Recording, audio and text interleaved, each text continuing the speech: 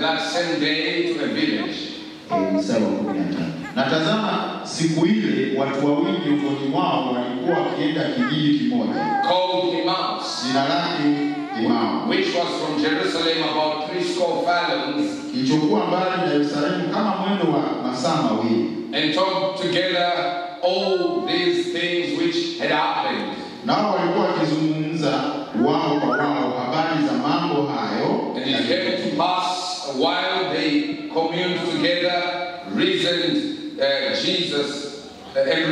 Jesus himself drew near and went with them. Ikawa katika kuzungumza na kuulizana kwao, Yesu mwenyewe alikaribia akaandamana nao. And their eyes were holden that they should not know him. Macho yao yakafungwa wasimtambue. And he said unto them, what manner of communication are these that we have one with another as you walk and ascend? Akawaambia, ni maneno gani haya mnayosemezana hivi mnavyotembea? And one of them, whose name was Cleopas, answered and said unto him, art thou only a stranger in Jerusalem, and hast not known the things which are come to pass there in these days? Wakasimama wamekuja nyuso zao, akajibu mmoja wao jina lake Cleopa akamwambia, je, wewe peke yako mgeni katika Yerusalemu hata uyajui yaliyotukia humo siku hizi? And he said unto them, what things? Akawauliza, mambo gani? And they say, concerning Jesus of Nazareth, which was a prophet, mighty in deed and word, before God and all the people. Wakamwambia, mambo ya Yesu wa Nazareti aliyekuwa mtu nabii mwenye uwezo katika kutenda na kunena mbele za Mungu na watu wote. And how the chief priests and our rulers delivered him to be condemned to death and have crucified him.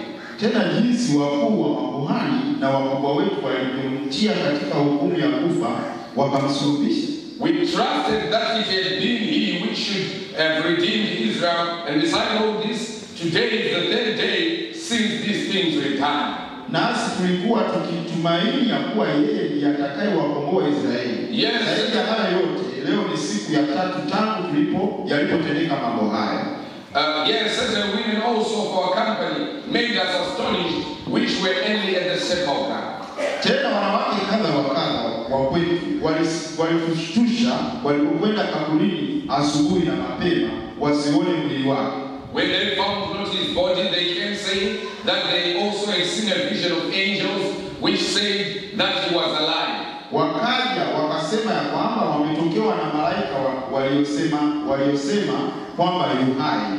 And certain of them which were with us went to the sepulchre and found it even so as the women had said, but him they saw not. Na wengine waliokuwa pamoja nasi walikwenda kaburini wakaona vivyo hivyo kama wale wanawake walivyosema, ila yeye hawakumuona. Then he said unto them, all fools and slow of heart to believe all that the prophets have spoken. Akawaambia, enyi wapumbavu wenye mioyo mizito ya kuamini yote aliyosema manabii. Ought not Christ to have suffered these things and to enter into his glory? Je, haikumpasa Kristo kupata mateso haya na kuingia katika utukufu wake? And beginning from Moses and all the prophets, he expounded unto them in the scriptures the things concerning himself. Akaanza kutoka Musa na manabii wote, akawaeleza katika maandiko yote mambo yaliyomhusu yeye mwenyewe. And they drew nigh unto the village whither they went, and he made as though he would go further. Wakakaribia kile kijiji walichokuwa wakienda, naye alifanya kana kwamba anataka kuendelea mbele. And they constrained him, saying, abide with us, for it is toward evening, and the day is fast spent. And they went in to tarry with him. Wakamshawishi wakisema, kaa pamoja nasi kwa kuwa umekuchwa na mchana unakwisha. Akaingia ndani akakaa kwao. It came to pass, as he sat at meat with them, he took bread and blessed it, and broke it and gave to them. Ikawa alipokuwa ameketi nao chakulani, alitoa mkate akaubariki, akaumega akawapa. They said one to another, did not our heart burn within us? Why? It says, and when their eyes were opened, they knew him and divided out of their sight. Yakafunguliwa macho yao wakamtambua, kisha akatoweka mbele yao. And they say one to another, did not our hearts burn within us while he spake, talked with us by the way, and while he opened unto us the scriptures? Wakambiana, je, mioyo yetu haikuwaka ndani yetu hapa alipokuwa akisema nasi njiani na kutufunulia maandiko? Let us bow our heads. Father, we thank you for the word. Baba, tunashukuru kwa ajili ya neno. Blessed, now we believe it is your scripture. Naomba ulibariki kwa sababu naamini andiko lako. Anoint these lips of men. Kupaka mafuta midomo ya wanadamu. Hide me in the shadow of the cross. Tufiche katika kivuli cha msalaba. And make me just be a trumpet for the word. Nijalie kwamba niwe tu baragumu kwa ajili ya watu. In the name of Jesus Christ. Katika jina la Bwana Yesu Kristo. Amen and amen. Praise the Lord. You may be seated. Amen. Mungu asifiwe, unaweza kukaa. I would like to speak on going beyond the Emaus Heartburn. Nataka ninene juu ya kwenda mbali ya kuwakwa moyo, going beyond the Emaus Heartburn. Kwenda zaidi ya kuwakwa moyo kwa Emau. Many times when we pray, mara nyingi sana tunapoomba, we say, Father, tunasema Baba, bless us today, tubariki leo. At the end of the service, na mwisho wa ibada hii, may we be like those that were going to Emaus. Na iwe kama vile wale waliokuwa naenda Emau, who said it is not our hearts burn within us. Waliosema kwamba je, mioyo yetu haikuwaka ndani yetu. So today I'm saying we want to go beyond that. Sasa leo nasema tunataka kwenda zaidi ya hapo. Just saying our hearts burn within us. Tunataka twende zaidi ya ile ya kusema je, mioyo yetu haikuwaka. We want to go beyond that. Tunataka kwenda zaidi ya hapo. Praise God. Mungu asifiwe. Now, my favorite subject. Sasa somo langu nalipenda sana is the subject of the seals. Ni somo kuhusu mihuri. Because I believe the ministry of Brother Branham, kwa sababu naamini kwamba huduma was the ministry of the mysteries. Huduma ya William Branham ilikuwa ni huduma ya siri. Maybe let me lay down those things first. Hebu ngoja niweke mambo haya kwanza. So that we are all given differently. Kwa sababu najua wote tumepewa tofauti. When before I started pastoring, kabla sianza kushuka, I was a very evangelical. Mimi nilikuwa ni mwinjilisti zaidi. So just trying to see what is sort of made by ministry. Kwa hiyo nilipata kuona sana mimi and I started asking God, kaanza kuomba Mungu, what is my portion? Mimi sehemu yangu ni ipi? So that I don't do things that I'm not called for. Usudi nisifanye mambo ambayo sijaitiwa. And the Lord revealed something to me. Mungu akanifunulia kitu fulani. That my portion is to help. Na kwamba sehemu yangu mimi ni kusaidia for the bride to see who she is. Bibi harusi aweze kuona yeye ni nani. To understand who they are. Ajitambue yeye ni nani. Then the rapture will go. Ndipo unyakuo utakuja. And some are called like Peter. Unajua wengine wameitwa kama Petro. To say strengthen the brethren. Wakapewa kazi ya kuimarisha nguvu. All the time they come. Kwa kila wakati wanapokuja, they strengthen the brethren. Wanaimarisha nguvu. And I've realized many times, na nimegundua mara nyingi, if you try to do something that God has not called you for, ukijaribu kufanya kitu ambacho Mungu hajakuitia, you have trouble.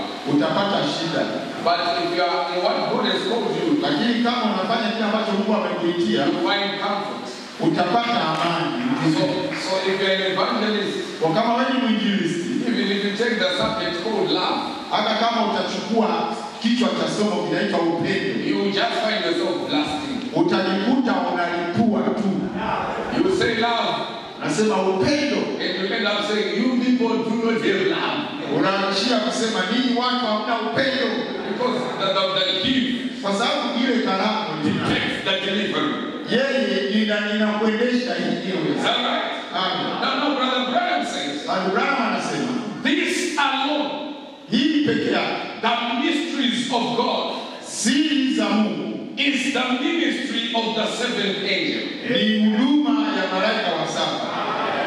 Did you hear that? Umesikia hiyo? This alone, hii peke yake, the mysteries of God, siri za Mungu, is the ministry of the seventh angel. Ndio huduma ya malaika wa saba. In other words, kwa maneno mengi, what Brother Branham was saying, kila alichokuwa anasema ndugu Branham is to reveal the mysteries of God. Kila alichotumwa afanye ndugu Branham ni kufunua siri za Mungu. And Brother Branham says, na Branham anasema there were years of preparation. Kulikuwa na miaka ya maandalizi.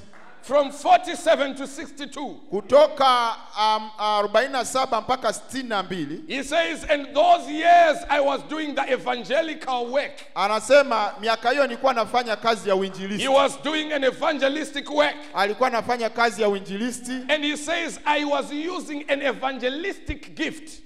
Akasema nilikuwa natumia karama ya kiinjilisti. And he says the evangelistic gift is the gift of discernment. Anasema na karama ya kiinjilisti ni karama ya upambanuzi. So discernment is not a prophetic gift. Kwa hiyo upambanuzi wa siri za mioyo sio karama ya kinabii. According to Brother Branham. Kulingana na ndugu Branham. Discernment is an evangelistic gift. Upambanuzi ni karama ya kiinjilisti. To draw the people in. Kuwavuta watu waingie ndani. Because discernment is under the second pull. Kwa sababu upambanuzi uko chini ya mvuto wa pili. And then he says, but now, lakini anasema lakini sasa, I must get into my message. Inabidi sasa niwaingize kwenye ujumbe wangu. What he has sent me for. Kila alichonituma kwa ajili yake. I told you I'm already feeling at home. Sasa nafikiri tayari mnajisikia nyumbani. So if you are not feeling at home, welcome. Kama hujisikii nyumbani, karibu nyumbani sasa. So he says, kwa hiyo anasema, I am getting into my message. Mimi nataka niwaingize kwenye ujumbe wangu. Now his message is the prophetic message. Ujumbe wake ni ujumbe wa kinabii. Now he says the word of God. Sasa anasema neno la Mungu comes to a prophet. Linamjia nabii. He says a prophet is not just a forth teller and the one that tells forth.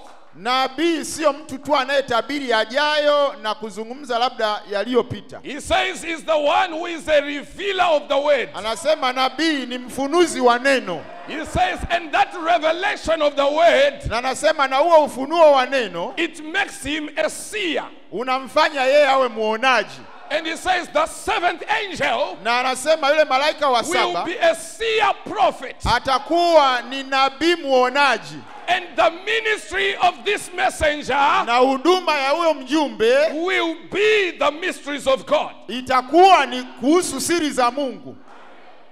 Amen. Amen. In the book of the Laodicean churches, katika kitabu cha nyakati saba za kanisa, Brother Branham says, wakati wa Laodikia anasema, the messenger of Malachi 4, yule mjumbe wa Malaki 4, and Revelation 10, na Ufunuo 10, was sent to do two things. Alitumwa afanye mambo mawili. One, according to Malachi 4, la kwanza kulingana na Malaki 4, turn the heart of the children, ni kugeuza mioyo ya watoto back to the Pentecostal fathers. Iwaelekee baba zao wa Kipentekoste. That's number one. Hiyo namba moja. And then he says 2, namba 2, reveal the mystery of the seven thunders, kufunua siri ya zile ngurumo saba, which are the revelations contained in the seven seals, ambazo ni mafunuo yaliyoko ndani ya ile mihuri saba. Are you seeing that? Napata hilo. And then he says, and it is by these divinely revealed mystery truths, kisha anasema na ni mafunuo hayo yaliyofunuliwa kiungu, that the heart of the children ndio yatakayogeuza mioyo ya watoto shall be turned back to the fathers. Iwarudie baba zao. Full stop. Nukta. And then he says exactly so. Na anasema hakika kabisa. And then he puts another full stop. Na anaongeza nukta nyingine. Watch this. Nini hiyo? That the ministry, ile huduma, is to turn the hearts. Ni kugeuza mioyo. But number 1 and number 2, lakini namba 1 na namba 2 is actually one thing. Ni kitu kimoja hasa, ni kitu kimoja. He says he is supposed to turn the hearts of the children. Anatakiwa tugeuze sisi watoto. That's number 1. Namba 1. Number 2, namba 2, reveal the mystery of the seven thunders. Kufunua siri ya ngurumo saba. And number 2 will be that the thing that will make number 1 possible. Namba 2 ndio itakayofanikisha namba 1 iwezekane. So if Brother Branham, kwa hiyo ndugu Branham, does not come and reveal the mysteries, haji tu kufunua siri, there is no turning of the hearts, bila kugeuza mioyo. Are you hearing me? Amen. So you cannot have the revival of the fathers, kwa hiyo huwezi kuwa na uamsho wa baba zetu, without the revelation of the seals. bila ufunuo wa mihuri. That is the danger in the message. That's the danger in the message. Hiyo ndio hatari kwenye ujumbe. We are having people tunajaribu kuwafanya that watu are claiming to have a revival. Tuna watu wanadai kuwa na uamsho outside of the opening of the word. Nje ya kufunuliwa kwa neno. Any revival outside of the opening of the word. Uamsho wote nje ya kufunuliwa kwa neno is not the bride's revival. Sio uamsho wa bibi harusi. Can you say amen? Unaweza kusema amina. Brother Branham says, the bride has not had a revival yet. Bibi harusi hajawa na uamsho bado. And he says the bride's revival na anasema uamsho wa bibi harusi will be a word revival. Utakuwa ni uamsho wa neno. Do you love the word? Napenda neno. That's where our revival comes ndio uamsho wetu huo. So the revival is not coming from South Africa. Kwa uamsho hautoki Afrika Kusini. Many times I've seen people, they get the wrong notion. Na mara nyingi unaona watu wanapata wazo baya. We are going to call the brothers from this other city. Tutaita ndugu kutoka mji fulani. So that they bring the revival. Ili watuletee uamsho hapa. No. Hapana. There is no brother who can bring a revival. Hakuna ndugu anaweza kuleta uamsho. Uamsho is in the spoken word. Uko ndani ya neno lililonenwa. Say amen somebody. Sema amina mtu fulani. Hallelujah. Amen. No brother. Hakuna ndugu. No apostle. Hakuna mtume. No bishop. Hakuna askofu. No church. Hakuna kanisa. Can bring a revival. Inaweza kuleta uamsho. The revival. Uamsho is in the word. Uko kwenye neno. The revival. Uamsho is in the spoken word. Uko kwenye neno lililonenwa. Can you receive that? Unaweza kupokea hilo? Can you receive that? Unaweza kupokea hilo? How is your reception? Unapokeaje? Of the word. Unalipokeaje neno? Hallelujah. Hallelujah. Amen.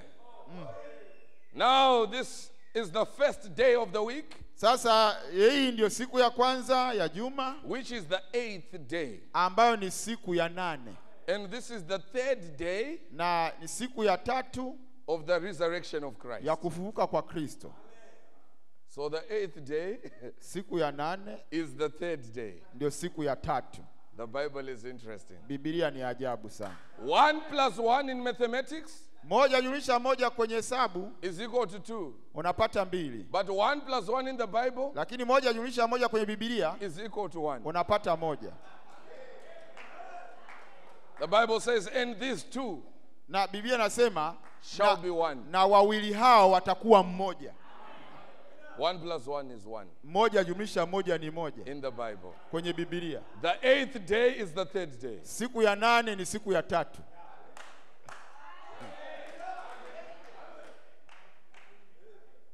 So the Bible says. Kwa Biblia nasema, now Jesus had died. Sasa Yesu alikuwa amekufa. Jesus the man. Yesu mwanadamu. Now I want you to understand this.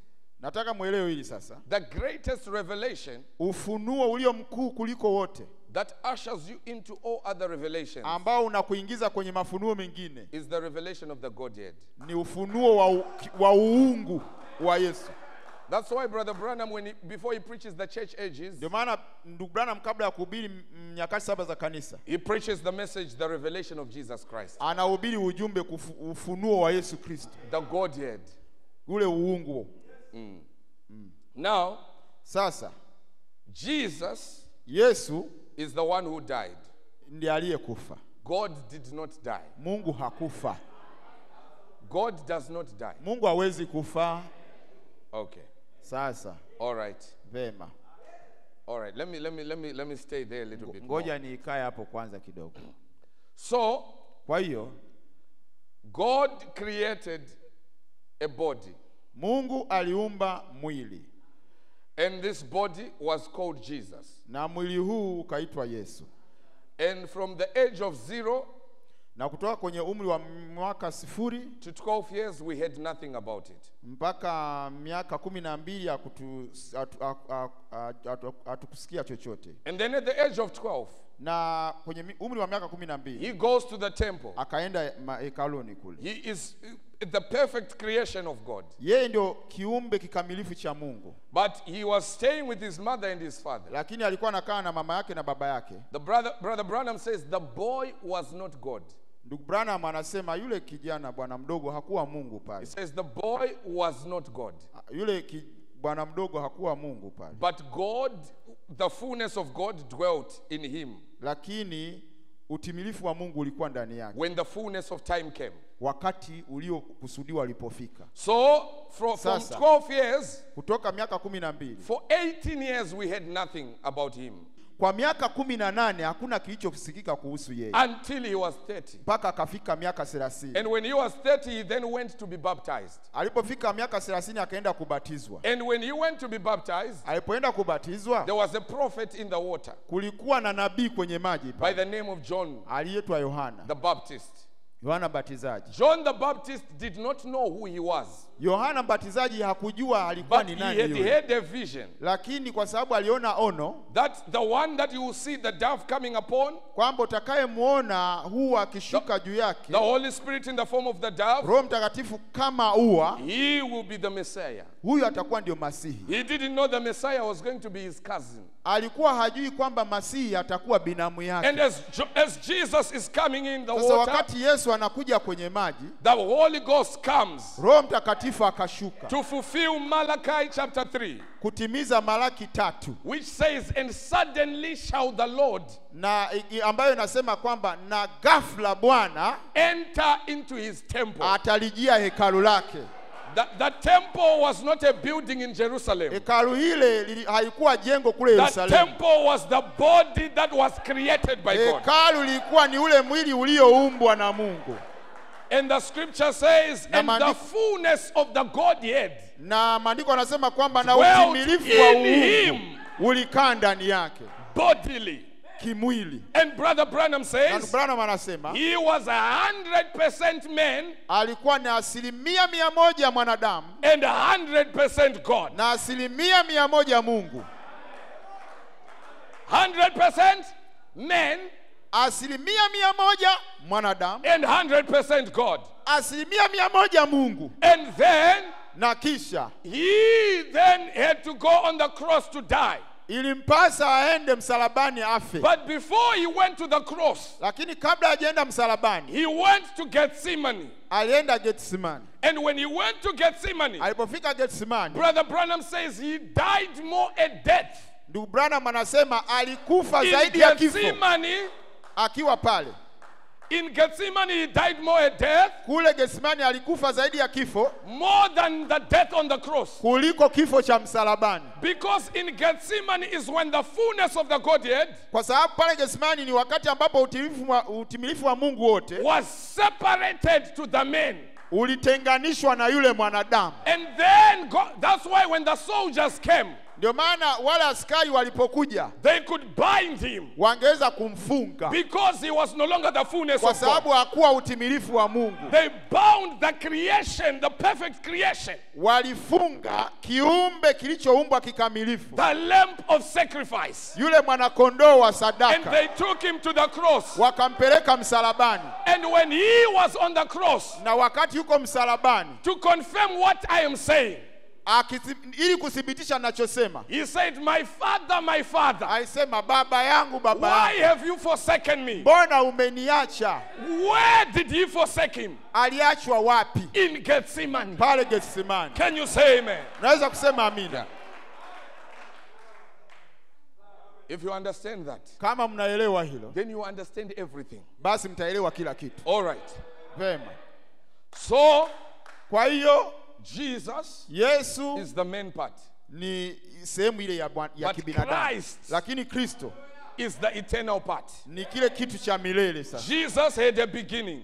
Yesu alikuwa na mwanzo. He had a date of birth. Alikuwa na kuzaliwa. And he had a date of death. Kuzaliwa na alikuwa na tarehe ya kufa. But Christ, lakini Kristo, he had no date of birth. Hakuwa na siku ya kuzaliwa. And no date of death. Wala siku ya kufa. Are you hearing that? Naelewa hiyo. Jesus was not there in the Old Testament. Yesu hakuwepo katika agano la kale. He was born in the New Testament. Alizaliwa kwenye agano jipya. But Christ, lakini Kristo, was there in the Old Testament. Alikuwepo kwenye agano la kale. And is there in the New Testament. Na yuko kwenye agano jipya. The Bible says, Biblia inasema, and Moses, naye Musa, when he became of age, alipofikia umri he fulani, chose to suffer the afflictions with the children of God. alikubali kupata mateso pamoja na watoto wa To Mungu. suffer the reproach for Christ. Alikuwa yuko tayari kupata aibu kwa ajili ya Kristo, Instead of being called the Prince of Egypt. kuliko aitwe mwana wa mfalme kule Misri. Christ was there. Kristo alikuwepo pale. That's why when Christ was in Jesus, Ndio maana wakati Kristo yuko ndani ya Yesu and the Pharisees were talking to him, na Wafarisayo wanaongea naye and they were having a conversation, na wanamjadala pale, and they said, "Are you older than our father Abraham?" wakamwambia wewe ni mzee kuliko baba yetu And he Abraham. said, "Before Abraham was, Akamwambia kabla Ibrahimu hajakuwepo I am." mimi niko. But they didn't know Christ. Lakini hawakumjua Kristo. They knew Jesus. Walimjua Yesu. And they said, "But you are not yet 50, you are not even 50 years old." Sasa wewe hujafikisha hata miaka 50 wewe. He says, "You are looking at the wrong picture." Akawaambia mnaangalia picha isiyo sahihi.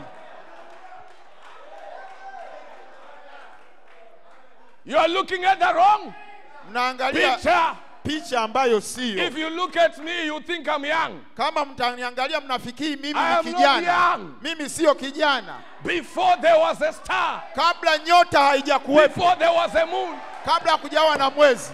Can you say amen? Naweza kusema amina. Before time began. Kabla wakati Many haujaanza. times I preach in places, Mara nyingi nahubiri and sehemu people say, mbalimbali. "How come a young man knows so much?" Watu wanasema huyu kijana There is anajuaje hayo no yote? way a young man can know so much. Hakuna namna kijana anaweza kujua I mengi. was there Nilikuwepo kule. before the devil was there. Kabla shetani hajakuwepo. Are you hearing me? You were Unasikia hiyo? there. Ninyi You were there. ulikuwepo. Hallelujah. Amen. Job, Ayubu, get up your loins and answer me like a man.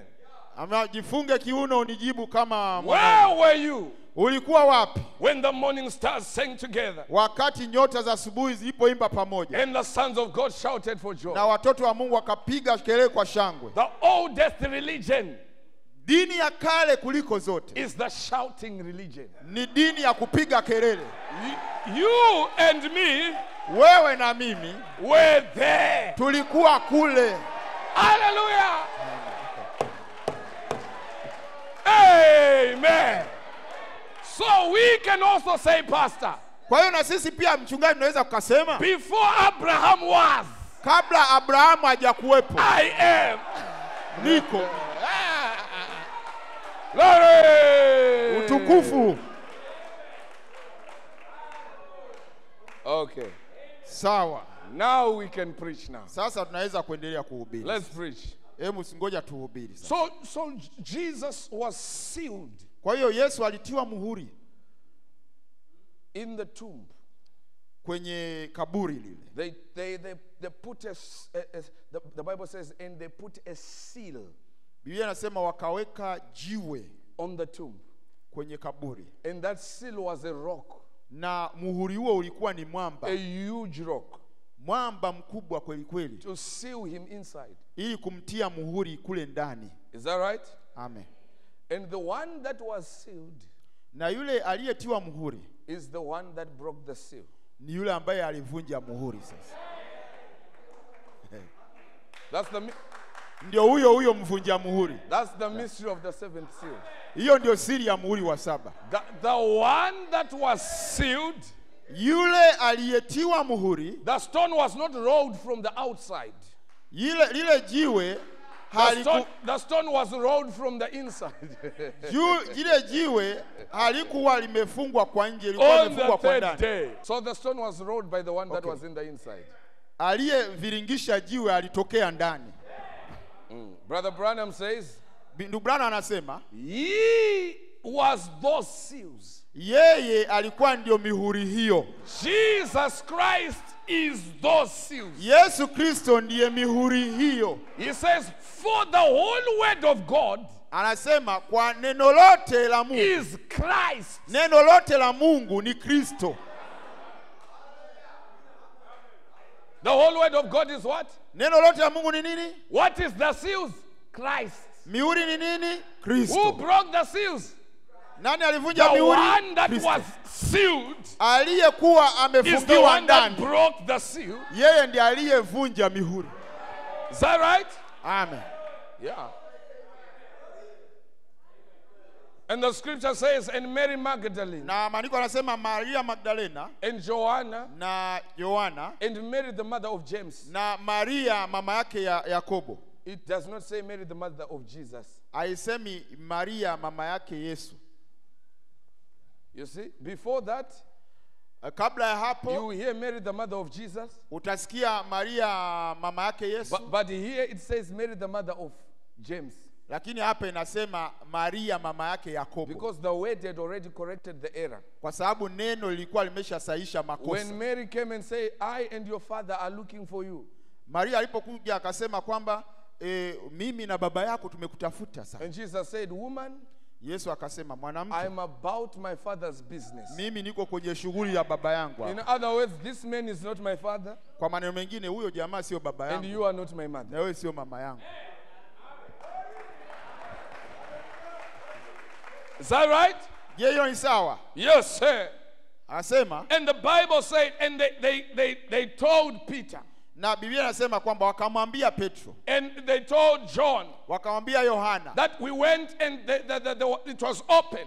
kwamba tulienda na tukakuta kumefunguliwa. There is nobody there. Hakuna mtu ndani And mle. in the book of Luke it says, Na and they kwenye saw two men. kitabu cha Luka inasema kwamba wakaona wanaume wawili. But in the book of St. John, Lakini kwenye kitabu cha Yohana Mtakatifu it says, and they saw angels. inasema kwamba waliona malaika. Is that right? Je, ina sawa? In chapter 20 of St. John, it says, the first day of the week, Mary Magdalene. Kwenye Yohana sura ya 20 inasema, It doesn't talk about Mary, the mother of James. inasema Maria Magdalena, haizungumzia habari za Maria mama yake Yakobo, It doesn't talk also about Joanna. wala haimtaji hata Yohana. Remember, I said Luke is looking at it at a Gentile perspective. Sasa nilisema Luka anaangalia kwa jicho la kimataifa, But la watu wa John mataifa, na Yohana, is a type of the bride. Yohana ni mfano wa bibi harusi. And the book of John Na kitabu cha Yohana represents the eagle anointing. kinawakilisha upako wa tai. So John is also a type of a prophet. Kwa hiyo Yohana ni mfano wa nabii. So when he writes it prophetically. Kwa hiyo anapoandika anaandika kinabii. So he excludes these other women. Kwa hiyo anaondoa wanawake wengine. And he only writes about Mary Magdalene. Na anaandika habari za Maria Magdalena peke yake. And Mary Magdalene Na Maria Magdalena is the woman that Jesus cast out 7 demons out yule of. mwanamke ambaye Yesu alimtoa mapepo 7.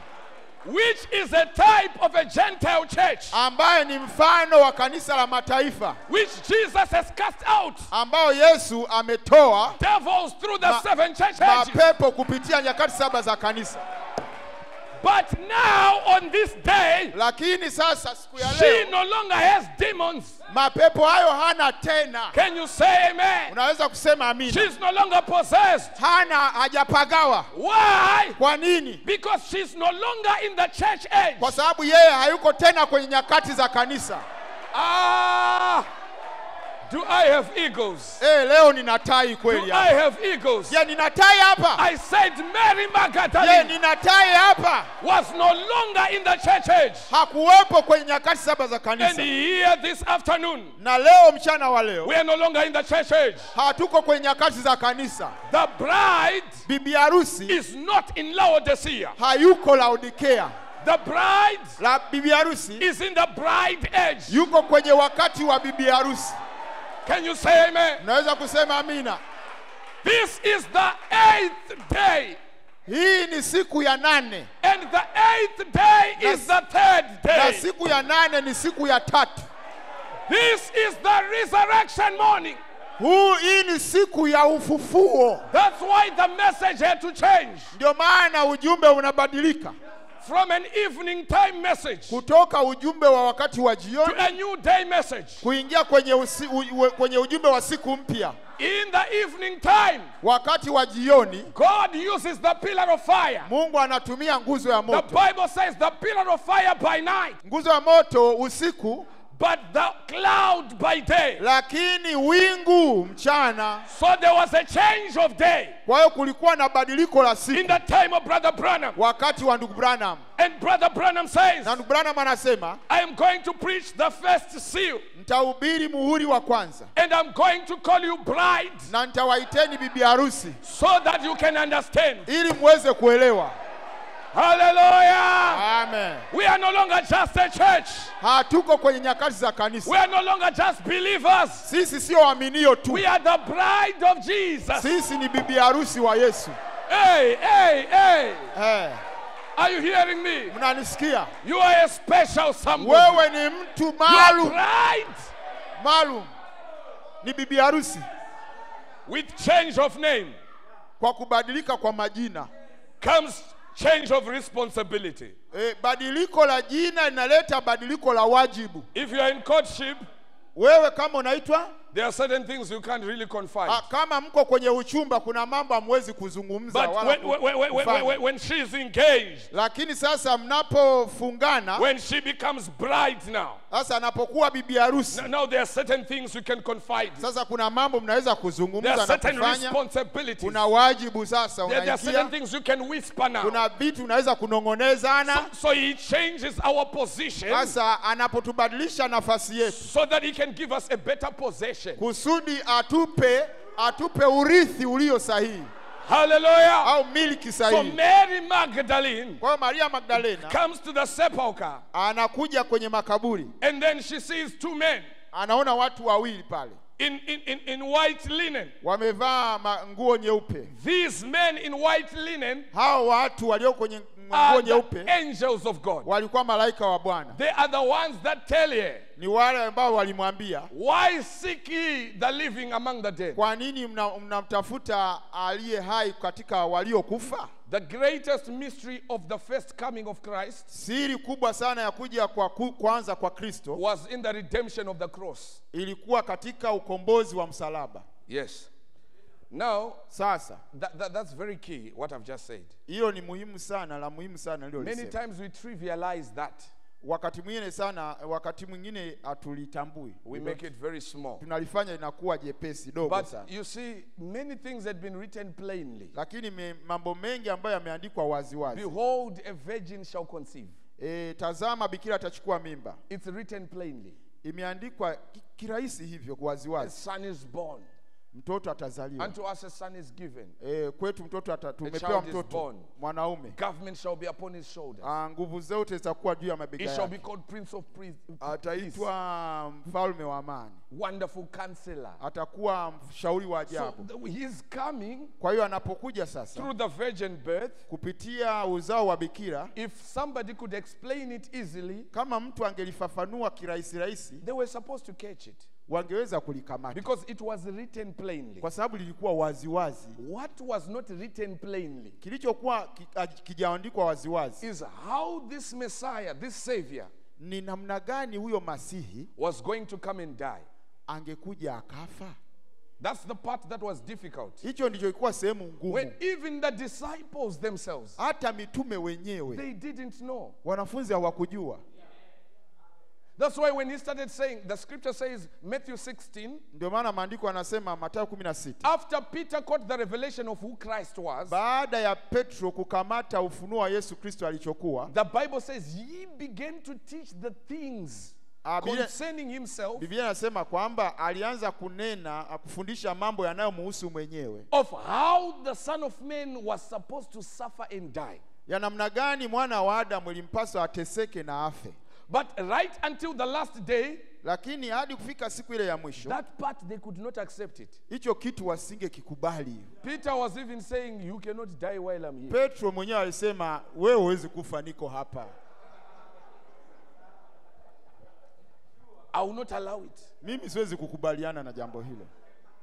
That part is the seal. Hicho kitu, hiyo sehemu hiyo ni ya siri. Yani muhuri. The greatest mystery in the first coming, siri kubwa sana katika kuja kwa kwanza, is the death on the cross. Ilikuwa ni kifo cha msalabani. And even after he died and resurrected, kwa sababu hata baada ya kufa na kufufuka, it remained a mystery. Bado ilibaki siri. This is the thing they wanted to kill Paul. Ndicho kitu ambacho kilitaka kumfanya Paulo To auawe. say this man preaches the resurrection of the dead. Walisema huyu jamaa anahubiri kufufuka kwa wafu. Even when you hear about the Ethiopian eunuch, hata unaposikia habari za yule towashi wa He reads Isaiah 53. alikuwa anasoma Isaya 53. He was taken to the slaughter like a sheep. Akapelekwa machinjioni kama kondoo. Then he says, who is this man talking about? Akawa anajiuliza yule towashi, Does he anazungumza habari za nani? himself? Ni yeye or mwenyewe another? au mtu mwingine?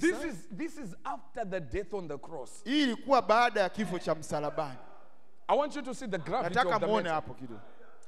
Amen. Amen. So now, Sasa Mary Magdalene goes to tell the disciples. Maria Magdalena anaenda kuambia wanafunzi. And Peter went to the other disciple. Na Petro naye aenda kwa wanafunzi wengine kule. Whom Jesus loved. Ambao Yesu alimpenda. This other disciple whom Jesus loved. Yule mwanafunzi mwingine ambaye Yesu alimpenda is the same disciple who is writing this. Ni mwanafunzi huyo anayeandika habari hizi. You see the language of the Bible. Unaona lugha ya Biblia. He does not say Peter came to me. Hasemi Petro akanijia. He says Peter went to the other disciple. Anasema Petro akamwendea yule mwanafunzi mwingine. If you're a denomination, you start looking where is the other one. Sasa kama ingekuwa ni madhehebu unaanza kutafuta huyo mwanafunzi mwingine yuko wapi. Is the one. Huyo anayeongea ndio huyo. Are you hearing what I'm saying? Napata anachosema. So they ran both together. Kwa hiyo wakakimbia wote pamoja. And the other disciple, na yule mwanafunzi mwingine, did outrun Peter. Akamzidi Petro mbio. And came in. Akaingia. And stooping down, looking in, he saw linen clothes lying. Akachungulia ndani akaona misanda tu zimebaki mle. And cometh Simon Peter following him. Na Petro naye akaja akimfuata. And went into the sepulchre. Akaingia kwenye kaburi. And seeth the linen clothes lie. Akakuta zile sanda ziko pale tu. Why is the Bible talking about this? Kwa nini Biblia inazungumzia habari hizi? This clothes, nguo, mambo ya masanda, nini, nguo. There's something about that linen. Kuna jambo kuhusu hizo nguo. Says, and the napkin, na anasema na was about his head. Kitambaa au mtandio ulikuwa kwenye kichwa chake. Uliokuwa kwenye kichwa chake. Is that right? Amen. Kiremba, not lying with the linen clothes. Kile kiremba kilikuwa hakijakaa na zile nguo. But wrapped together in a place by itself. Lakini ilikuwa zimefungwa pamoja mahali fulani peke yake. So you seeing that? Mnaona hiyo? So we have got the napkin.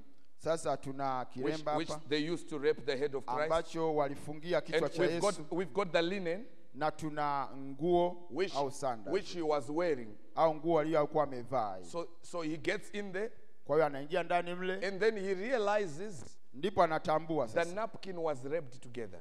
Kwamba ile kiremba kilikuwa kimefungwa vizuri. So it was lying on the head. Kilikuwa kimekaa pale peke yake. But the linen clothes, lakini zile nguo zile, they were not wrapped together. Zilikuwa zijafungwa pamoja. He just took them out and then he put them haphazardly. Alizitoa tu na akaziacha zagarabagara pale. So this is what we are having in the tomb. Sasa hayo ndio tuliyokuta kaburini. And the Bible says, na Biblia inasema, and then went in also the other disciple which came first to the sepulchre. Which verse is this? Verse 8. I want to read it straight up. Basi ndipo alipoingia naye yule mwanafunzi mwingine aliyekuwa wa kwanza, and believed, wa kufika kaburini, akaona na kuamini. For as they knew, for yet they knew not the scripture. Kwa maana hawajalifahamu bado andiko, that he must rise again from the ya kwamba imempasa kufufuka. Okay. They didn't know the scripture. Hawakujua andiko about the rising of Christ. Kuhusu kufufuka kwa Kristo. So they knew he was dead. Walijua kwamba amekufa. So something is there in the sepulchre. Sasa kuna jambo fulani hapo kaburini. That is making them now to believe. Kinachowafanya sasa waamini. That indeed is resurrected. Kweli sasa amefufuka. So, sasa in the Jewish culture, katika utamaduni wa Kiyahudi, if we have food, if we are eating, kama mna chakula mnakula pamoja hapa. Now if I eat my food, mimi kama nitakula chakula changu, and I I leave my that serviette, that napkin. Alafu niache kilemba changu sehemu hapo. I just leave it like this. Nikiache hapo mahali. If the waitrons come, wale wahudumu wakija, they just come and take my plate. Watachukua tu sahani yangu and go. Na kuondoka. They know I am finished. Wanajua kwamba mimi. But if they find the napkin, lakini kama I folded it nicely. Wakigundua kwamba ile kilemba nimekikunja, I leave it next. Nimekikunja vizuri, nimekiweka mahali hapo. If they come, even if I'm not there, wakija hata kama sipo, they will not take my plate. Hawatachukua hata sahani yangu. They will know that he's not done yet. Watajua kwamba huyu jamaa bado hajamaliza. So that's the mystery of the napkin. Sasa hiyo ndio siri ya kilemba. And the linen cloth. Na kile vazi lile. So the part of the body. Sasa ile sehemu ya mwili. He leaves it haphazardly. Anaiacha shagalabagala. Because what he had come for, kwa sababu was the redemption of the body. Kilichomleta ni kwa ajili ya ukombozi wa mwili. So he leaves the napkin, kwa anaacha kilemba, the linen, aacha nguo ile vazi. He leaves the linen haphazardly. Vazi analiacha shagalabagala. Because as far as the body work is concerned, kwa sababu kwa kadiri kazi ya Mungu was done. Kwa sababu kwa habari ya kazi ya mwili alikuwa amemaliza. But the head, lakini kichwa, the head is Christ himself. Kichwa ni Kristo mwenyewe. He leaves it folded nicely. Aliacha amekiunja kile kuonyesha kwamba nitarudi on the ministry of the head. Kwenye huduma ya kichwa. I am not done yet. Kwa habari ya huduma ya kichwa sijamaliza. That's why when Christ comes again, ndio maana Kristo anaporudi tena, he comes as a prophet. Anakuja kama nabii. Luke 17:30. Luka 17:20. But in the days, lakini katika siku when the Son of Man shall be revealed, za kufunuliwa kwa mwana wa Adamu, it shall be like the day of Noah. Itakuwa kama siku za Nuhu. It shall be like the day of Lot. Itakuwa kama siku za Lutu. It is the ministry of the headship. Ni huduma ya kichwa. That's why in this day, ndio sababu katika siku hii, when he came again, alipokuja tena, he did not come as a full body. Hakuja kama mwili mzima. In 1963, mwaka 1963, they took a picture. Walichukua picha. And it was kept for certain days. Na where is it? Ilikaa kwa siku kadhaa. They took a picture. Walichukua picha. And it was kept for certain days. Ikahifadhiwa kwa siku kadhaa. And then it was brought to Brother Branham. Akaletewa ndugu Branham. A cloud, a ring of mystery. Wingu fulani la ajabu. A cloud in the skies. Wingu liko angani. And Brother Branham says, Branham akasema, that's my Lord up there. Huyo ni Bwana wangu pale. Don't you see his eyes? Hamwezi kuona macho yake? Can't you see his nose? Hamuoni pua yake? Can't you see his mouth? Hamuoni mdomo wake? What was the picture of? Picha ilikuwa ni ya nini? Of the head. Ya kichwa. Because the head, kwa sababu kichwa, is the identity. Ndio utambulisho wa mtu. If you go to the ID office, I don't know what you call it here. Ukienda kwenye Home Affairs. Ukienda kwenye mambo ya ndani au ofisi ya NIDA. If you go there and stand, you pose like this. Ukienda kwa kupiga picha, they are not going to take a picture of your body. Wakienda kupiga picha ya passport alafu ukaweka pose namna hii, even with nice shoes, hata kama umevaa viatu vizuri, they will not take your body. Hawatachukua mwili wako. All they need to do, wanachotaka is to take your face. Ni sura. If they have your face, wakiwa na sura yako, they have your whole body. Basi mwili wote wanao. Can you say amen? Unaweza kusema amina? Can you say amen? Unaweza kusema amina? 1963. Mwaka 1963. He came down. Alichuka. Can you see his face? Unaona sura yake? Can you see his eyes? Unaweza macho yake? Yes. Ndio. That ushered in the second coming. Hiyo ilikaribisha ujio wa pili. That began the second coming. Hiyo ilianzisha ujio wa pili. The second coming is not an event. Kuja kwa pili sio tukio. It's a process. Ni mchakato. Are you hearing what I'm saying? Mnasikia ninachosema? Many people say we are waiting for the second coming. Wetu wengi wanasema tunasubiri kuja kwa pili. I've got news for you. Na habari kwa ajili yako. The second coming has already begun. Kuja kwa pili kumeshaanza. Okay, let me show you. Hebu ngoja nikuonyeshe sasa. As it was in his first coming. Kama ilivyokuja ikuwa mara ya kwanza. So it is in his second coming. Ndivyo ilivyokuja kwa pili. At what stage? Kwenye hatua fulani of the life of Jesus, kwenye maisha ya Yesu, do you say this was the first coming?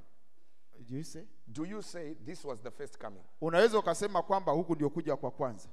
When the virgin conceived, wakati bikira alipochukua mimba, the first coming had begun. Kuja kwa kwanza kulikuwa kumeshaanza. Okay, that's too late.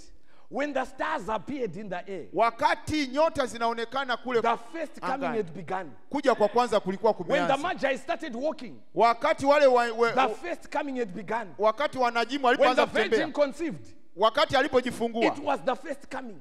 Kuja kwa kwanza. When the boy was born, wakati anazaliwa, it was the first ilikuwa kuja kwa kwanza huko. When he was baptized in wakati anabatizwa pale, it was the first coming. Ilikuwa kuja kwa kwanza. When he went up the cross, wakati anaenda msalabani, it was the first coming. Ilikuwa kuja kwa kwanza. When he died and resurrected, alipokufa akafufuka, it was no longer the first coming. Ilikuwa kuja kwa kwanza kumeisha. The second coming was now starting. Sasa kuja kwa pili kulikuwa kunaanza. Okay. Sasa he says the second coming, anasema kuja kwa pili, he comes like a thief on the cross. Anakuja kama mwizi usiku. How does the thief come? Mwizi anakujaje? Let's say there's a thief that wants to come here.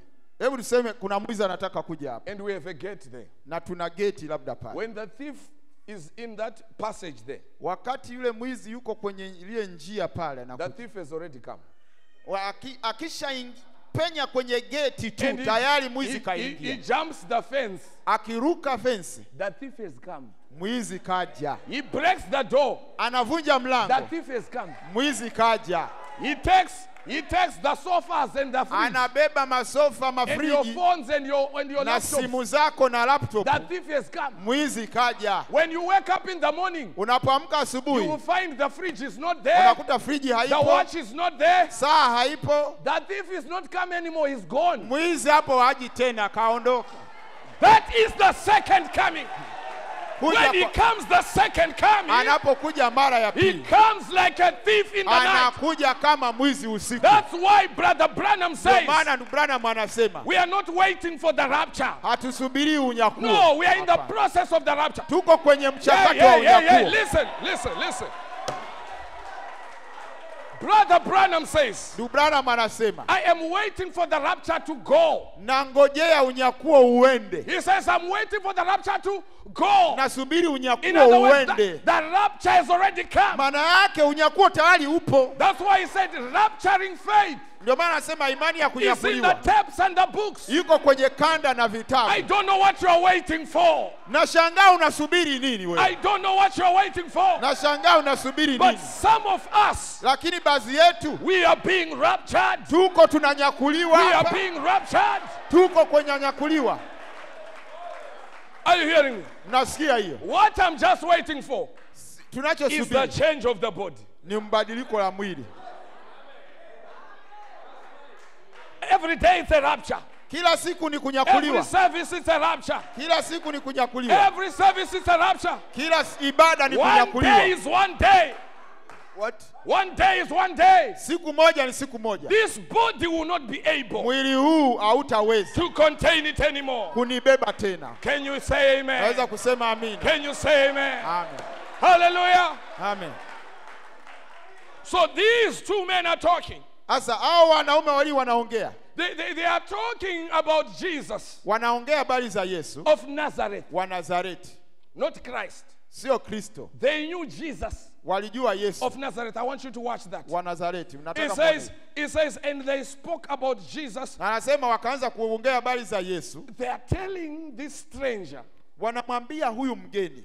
That comes and joins them. Ambaye amekuja amejiunga nao. And this stranger sounds very rude. Na huyu mgeni anaonekana ni katiri kweli. Because he doesn't know these two people. Kwa sababu hao watu wawili hawajui. And he says, what manner of conversation are you having one with another? Aina gani ya mazungumzo haya mnazungumzia? And you people are sad. Na ninyi mko mmehuzunika.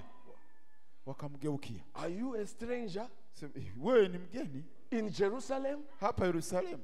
Haven't you heard Haujasikia what has happened in our church? Yaliyotupata kanisani wewe. It sounds like after 1965, Inaonekana kama baada ya mwaka 65 the prophet is gone.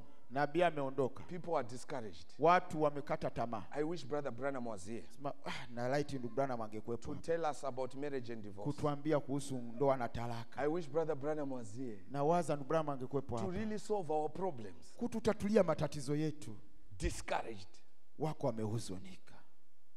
And there appears a stranger Akatokea mgeni. and says, what are you talking about? Sema mnazungumzia habari gani? And they say, are you not a brother? Sema wewe si ni ndugu na Which wewe. church do you go to? Wewe unaenda kanisa gani? Haven't you heard Hujasikia the things concerning Jesus mambo kuhusu Yesu of Nazareth? wa Nazareti, How they killed him.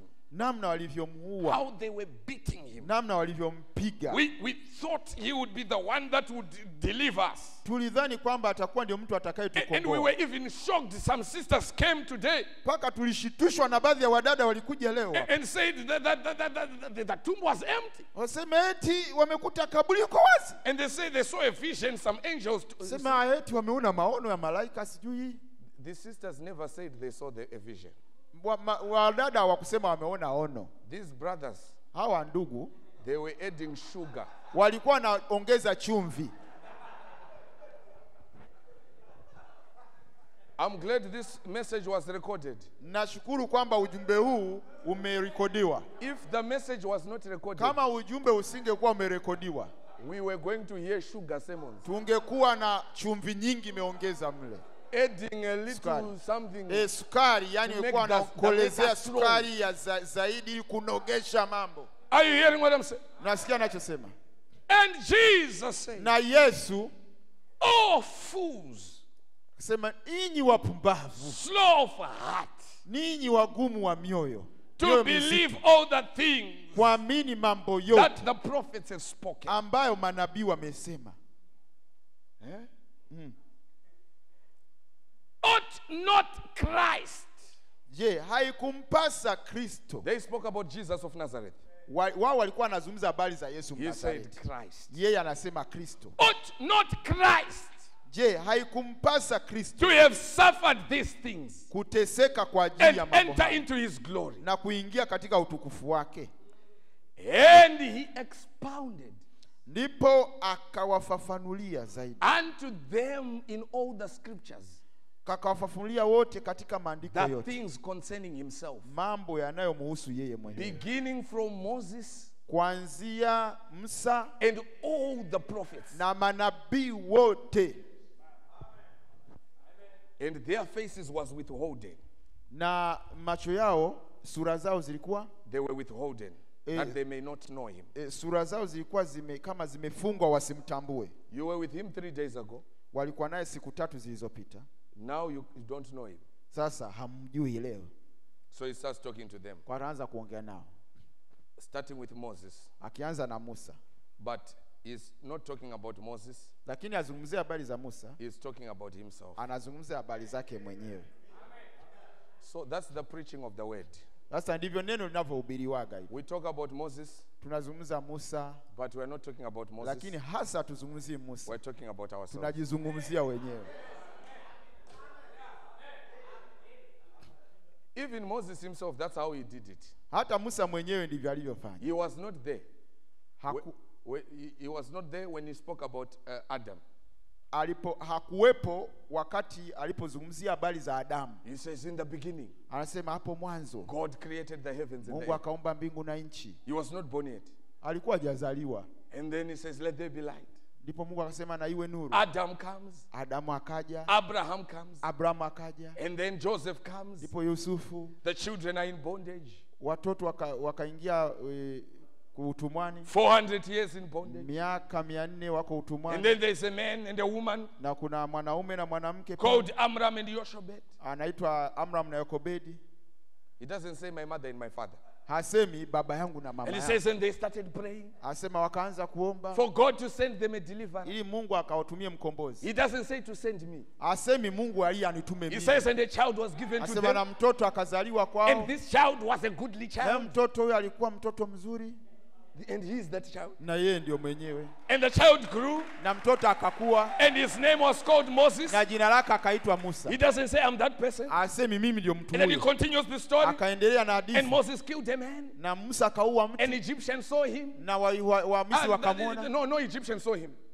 It was there were children of Israel that were being beaten by a taskmaster. Ni Wayahudi wenyewe ndio waliokuwa nateswa na And he manyapara. killed that Egyptian. Ndio walimuona akimuua yule And he comes back to try and deliver these people. Naye anarudi kujaribu kuwakomboa wale watu. And these people say, are you going to do to us Na wale watu wakamwambia unataka kutufanyia kama what you ulivyofanyia did to the Egyptian? wale wa Misri kule. And the men ran away Na yule jamaa Musa akakimbia. to the land of Midian. Akakimbia nchi ya Midian. He's talking about himself. Anajinenea habari And he zake. went there and he saw there was a fight at the well. Ndakakuta kule kuna pambano kwenye sehemu ya kisima cha maji. And that man could fight. Na yule jamaa And he akapigana. fought all those headsmen. Akawapiga wale wachungaji wote pale. And his prize was given a wife. Na yeye akapewa zawadi ya mke. And her name was Zipporah. Na mke wake alikuwa Zipora. And after some time, Na wakati mwingine at the backside of the desert, akiwa nyuma kwenye jangwa he kule, meets the pillar of fire. akakutana na nguzo ya moto. And he goes to deliver the people. Akaenda kukomboa watu. And as he delivers the Na people, wakati anawakomboa watu, he was told to speak to the rock. akaambiwa unenee mwamba. But he hit the rock not once, Lakini hakupigwa mwamba mara moja, but twice. akapiga mara mbili. And God says, Na Mungu akasema, go up the mountain. nenda juu ya mlima. And Moses, the servant of God, Wewe mtumishi wa Mungu Musa died. akafa.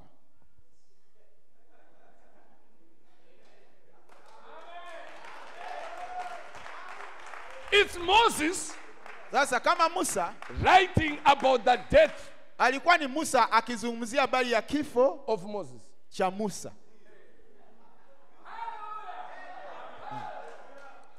It's Jesus Ni Yesu preaching about the death anahubiri habari za kifo of Jesus. cha Yesu. Brother Branham comes. Bwana anakuja anasema, He says we are living in a time of Kennedy and Jacqueline. tunaishi katika siku za Kennedy na Jacqueline. And Kennedy and Jacqueline are a type of Ahab and Jezebel. Na Rais Kennedy na mkewe Jacqueline ni mfano wa Yezebeli na Ahabu. And Jezebel and Ahab Na Yezebeli na Ahabu must know that Elijah is their prophet. lazima watambue Is their kwamba Eliya ni mchungaji wao. He doesn't say I am Elijah. Hasemi mimi ndio Eliya. Kennedy and Jacqueline must know. Kwamba Kennedy na Jacqueline lazima wajue. He says 3 seeds were planted. Anasema mbegu 3 zilipandwa. Billy Graham, a denominational seed. Billy Graham mbegu za kidhehebu. Oral Roberts, a Pentecostal seed. Oral Roberts mbegu ya Kipentekoste. And then he says the word Alafu kisha anasema was neno also planted. pia limepandwa. And he doesn't say I planted the word. Alafu asemi nimepanda neno. And then he says 7 messengers Kisha anasema wajumbe 7 has been sent wametumwa to the 7 ages. kwenye nyakati 7 za kanisa. Beginning with Paul, Kuanzia Paulo, Irenaeus, Ireneo, Columba, Martin Columba, Wesley, Luther Wesley, Pentecost. He says, and the 7th one Alafu wa 7 must be on earth, lazima awepo duniani revealing tayari these things. akifunua mambo haya. And then he says, Alafu how anasema many of you wangapi wenu were at the river walikuwa kwenye mto when he kule appeared in the air? wakati alipotokea And kwenye he nuru? said, as John the Baptist Akasema kama Yohana Mbatizaji forerun the first coming, alivyotangulia kuja kwa so kwanza, shall your ministry vivyo hivyo huduma yako forerun the second coming itatangulia kuja kwa pili of Christ. kwa Kristo. And he says, many hands Akasema have gone up in the building. mikono mingi naona God imeinuliwa bless kwenye you. jengo. If Mungu awabariki. Brother Branham could speak Swahili, Ndugu Branham kama he would angeongea say, Mungu Kiswahili ambariki sana. angesema Mungu awabariki Mungu sana. ambariki sana. Mungu awabariki. He didn't say I'm the one. Hakusema ni No, mimi. no. Hapana. He says Elijah Alisema Eliya was a man of the woods. alikuwa mtu wa He mwituni. loved to stay in the woods. Alipenda sana kuwinda mwituni. He says John the Baptist Sema Yohana Mbatizaji loved the woods also. Alikuwa ni mtu wa mwituni pia. And he says, I wonder. Anasema na mimi nashangaa. Why I love the woods. Kwa nini napenda mituni? I wonder why I love the woods. Nashangaa kwa nini napenda kwenda kuwinda. Elisha. Elia had a bald head. Alikuwa na kipara. And the children laughed at him. Na watoto wakamcheka. And he had a short temper. Na alikuwa na hasira kali. And he called 2 she-bears. Akaita dubu wawili. To destroy them. Wakawararua wale watoto. And he says one day. Anasema siku moja. I was at the barber. Nilikuwa nanyoa kwa kinyozi. And while I'm sitting there. Na nikiwa nimekaa pale. The barber took carbolic acid. Yule kinyozi akachukua tindikali. And he thought it was shampoo. Akafikiri ni shampoo. He made a mistake. Akakosea. And all my hair was gone. Nikapoteza nywele zangu zote. That's how I've got this bald head. Ndio maana na kipara cha namna hii.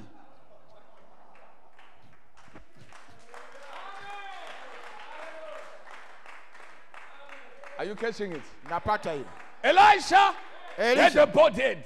Alikuwa na kipara. Elisha was short-tempered. Elisha alikuwa na hasira. Elijah was the pastor of Ahab and Jezebel. Elia alikuwa ndio mchungaji wa Ahab na Yezebeli. John the Baptist forerun the second coming of Christ. Yohana Mbatizaji alitangulia kuja kwa pili kwa kwanza kwa Kristo. This man. Huyu mtu. It's not the man trying to make himself match the scripture. Si mtu ambaye anajaribu yeye kujiuanisha na maandiko. So he's not trying to make himself fit in the scripture. It's not like he's looking at the scripture and making himself. Sio kwamba anajaribu kuangalia maandiko alafu anajifanya yeye mwenyewe. Yeah, so he's not making himself, but it's God. Sio kwamba anajifanya yeye mwenyewe lakini ni Mungu. Who is making the barber put carbolic acid. Mungu ndiye alivuvia kinyozi aweke tindikali. So that the man can match kusudi huyu jamaa aweze kufanana na Elia. Elisha.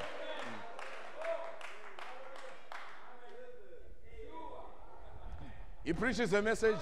Alihubiri ujumbe. From that time. Tangu wakati huo. And he says, soldier boy. Asema wewe kijana askari. Don't kill yourself. Usijiue. There was no soldier boy. Hapa kuwepo na kijana mzee na kijana askari pale. In that service. Kwenye ile ibada. Not one. Hakuwepo askari kijana pale. And then service is over. Na ibada ikaisha. And him and brother Ed Biscoe is driving. Na yeye na ndugu mmoja walikuwa wanaendesha gari wana. And as they are driving, na wakati wanaendesha, they pass a place called Fort St. John's. Wakapita sehemu inaitwa St. John, Fort St. John's. Au Fort St. John hivyo. Yeah. So when they get there, walipofika eneo hilo, and they said, brother Biscoe said, we can go and get some soup. Wasema ndugu, hebu twende tukapate supu kidogo. There's some very nice soup there. Kuna sehemu wanauza supu nzuri. So they turn. Sasa wakageuza. They sit. Wakakaa. They are having soup. Wakawa wanakula supu. And there are people from the barracks. Kukatoka watu kutoka kwenye kambi ya jeshi. Wametoka kwenye kambi ya jeshi. And they've come to the same place. Nao wakaja sehemu ile ile. And they've decided to stop. Nao wakasimama pale. They've got this man. Wana mtu huyu hapa. Who is very suicidal. Ambaye ni suicidal. Yeah, suicidal. He wants to kill himself. Anataka kujiua mwenyewe. So Brother Branham is sitting there. Sasa ndugu Branham akawa amekaa pale. And then he lifts up his eyes. Akainua macho yake. And he sees that man and he walks up to him. Akaona jamaa yule anatembea anamkaribia. And he starts talking to him. Akaanza kuongea naye. And then he pulls him out. Alafu akamvuta akamtoa nje. And then he says something to him. Akamwambia kitu fulani. Tells him the spirit that is in his life. Akamwambia roho iliyoko maishani mwake. How it wants to kill him and everything. Jinsi ambavyo anataka kujiua na kadhalika. Screams. Akapiga kelele. Hallelujah. Sema hallelujah. I'm free. Niko huru. I'm free. Niko huru. I'm free. Niko huru. And they come and sit on the table. Sasa wakaja wakaa pale mezani. And brother Ed Biscoe said, what happened? Yule ndugu Ed Biscoe akasema kumetokea nini? He says, you remember a soldier boy yesterday? Unakumbuka yule askari jana kwenye mkutano, kwenye ibada? This is him. Ni huyu hapo.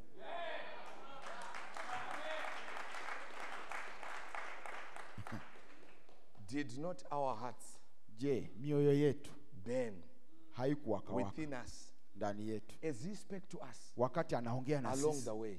njiani. So the preaching of the word. Sasa kuhubiriwa kwa neno, Brother Branham says they walked about 6 hours. Nabii anasema walitembea kama masaa 6, which is like 6 church ages. Ambayo ni kama nyakati 6 za kanisa. So during the church ages, you are having a heartburn experience. Katika nyakati za kanisa kulikuwepo na kuchomwa kwa mioyo.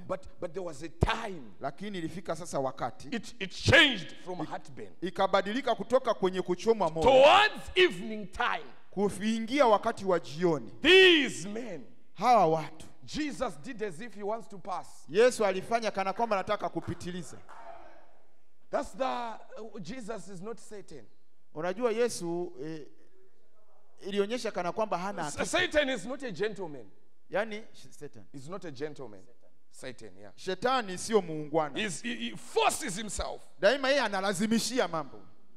Jesus does as if he wants to. Yesu yeye huwa anafanya kama anapitiliza. That's Revelation chapter 3 verses 20. Hiyo ni Ufunuo 3:20. I'm standing outside of the door. Nimekaa nyuma nje ya mlango. These ones got in the house. Hayuko ndani ya nyumba. And then he said, God bless you. Anafanya basi Mungu awabariki. God bless you. Mungu awabariki. He didn't say, did not your hearts burn? No. Hakusema je, mioyo yenu haiwaki kweli? Hapana. He just said, God bless you. Aliwaambia Mungu awabariki, Mungu awabariki. And they said, no. Wasema hapana. Come. Njoo. Come inside. Hebu ingia ndani. Are you hearing me? Nasikia hiyo. And when he went inside, na alipoingia ndani, it became the ministry of silence. Ikawa ni huduma ya kimya. Jesus did not speak anymore. Yesu hakuongea tena. Are you hearing me? He became the silent visitor. Alikuwa ni mgeni mkimya. And the Bible says, na Biblia inasema, just like his napkin, kama alivyofanya kile kilemba chake, was left on the table, kama alivyokiacha mezani, he sat at the head of the table. Alikaa pale kwenye ile meza. How can you have a visitor mnawezaje kuwa na mgeni that sits at the head of the table, ambaye anaketi kwenye head, at the head of the table, like he's the one that is controlling the table? Unakuwaje na mgeni ambaye anakaa kwenye meza kuu au kiti, meza kuu au kiti kikubwa kwenye meza hiyo? So he's sitting with them. Sasa amekaa pamoja nao. He's not saying a word anymore. Hasemi chochote. I have preached to you. Nimewahubirieni. It's enough. Inatosha. We are going into the ministry of silence. Sasa tunaingia kwenye huduma ya kimya. Give me the bread. Leteni mkate. And he took the bread. Akachukua mkate. And he blessed the bread. Akaumega. And he broke the bread. Akauvunja. And he gave it to them. Akawapatia. In the breaking of bread, katika kule umega mkate, their eyes were opened. Macho yao yakafunguliwa. Hallelujah. In the breaking of bread, wakati wa kumega mkate. Hallelujah. Amen. We are back again. Tuna siku in the ministry behind closed doors. Tuko kwenye huduma ya nyuma ya mlango. Hallelujah. Au mlango uliofungwa. Where Jesus ambapo Yesu is breaking the bread. Anamega mkate.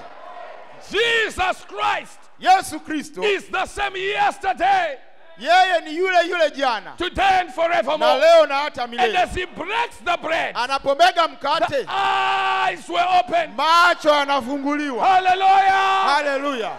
Glory. Utukufu. The burning of the heart, kuchomwa kwa mioyo, did not open the eyes. Hakukufungua macho.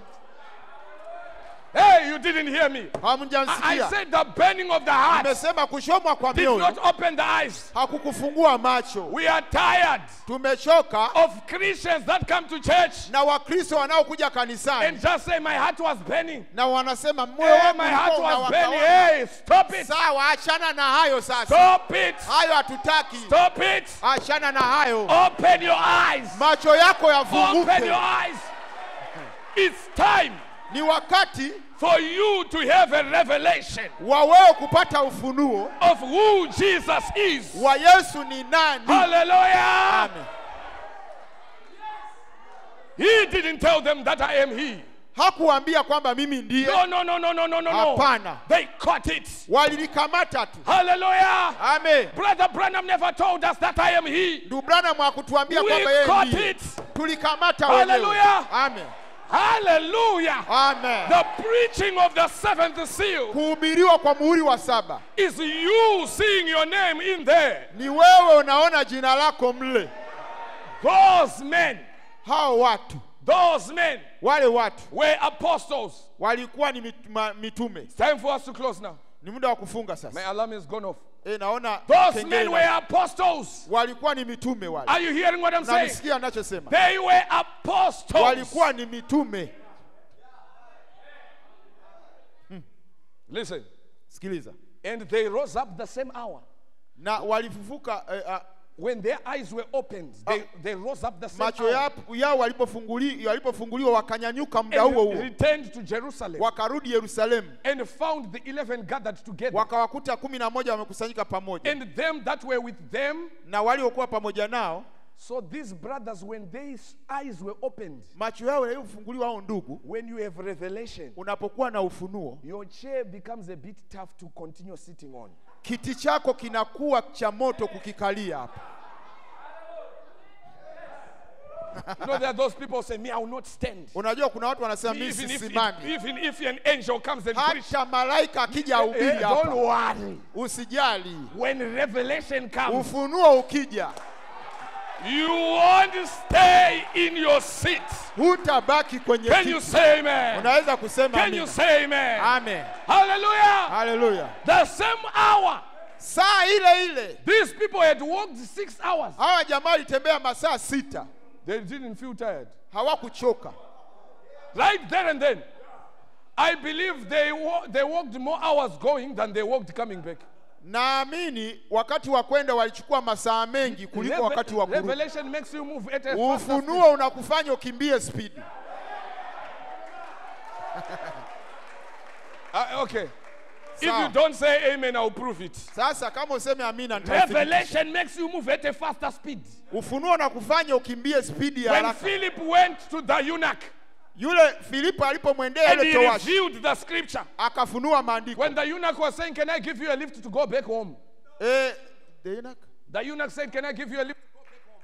Hivi towashi akamwambia nikupe lifti urudi nyumbani haraka? Says your chariot is slow. Filipo akamwambia hii farasi wako anatembea speed yake sio kubwa hii. He said your chariot is slow. Asema farasi wako anachelewa. I've got another mode of transport. Mimi na aina nyingine ya usafiri. I can get on the wind. Naweza nikaingia kwenye. I can get on the wind. Naweza nikaingia kwenye upepo. And I can fly back home. Nikaruka kurudi nyumbani. The next moment. Yani muda ule ule.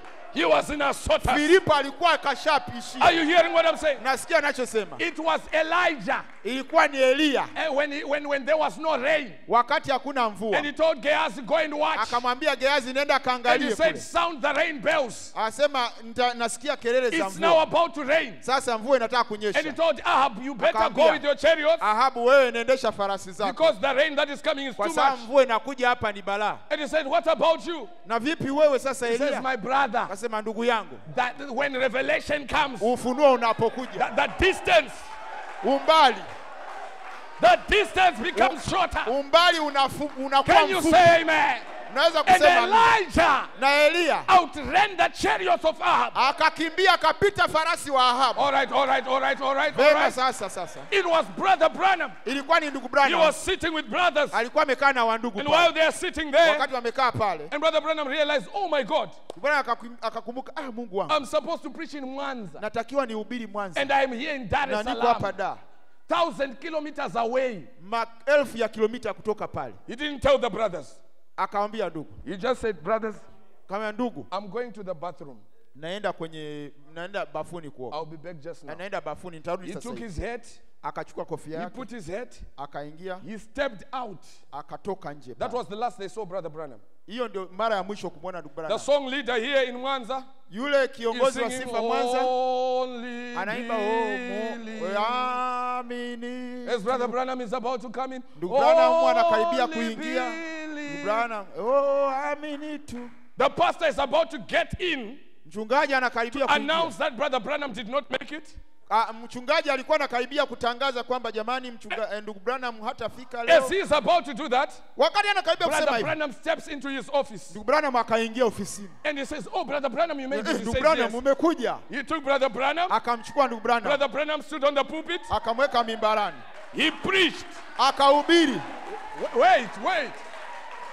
He preached. Akahubiri. After he preached, baada ya kuhubiri, he left. Akaondoka. The brothers that he left in the restaurant, wale ndugu waliobaki kule kwenye mgahawa, one of them said, but it's been too long. Lakini mbona muda umeenda sana? Brother Branham is still in the bathroom. Ndugu Branham bado yuko bafuni. What's happening here? Nini kinaendelea hapa? The moment they want to check, wakati wanataka kwenda Brother Branham kukagua comes with bafuni, a sweating shirt like mine. ndugu Branham akaja na shati limelowa jasho kama la kwangu. He says, thank God I made it for Mwanza. Akasema, Mungu ashukuriwe nimeshatoka Mwanza. Can you believe that? Je, unaweza kuamini hiyo? Can you believe that?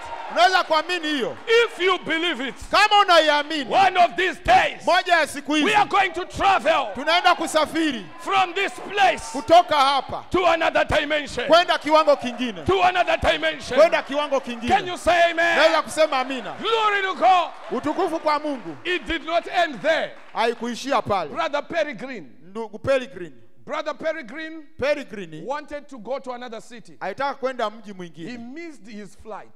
Akakosa ndege yake. And he had checked in. Na alikuwa ameshakaguliwa pale. Missed his flight.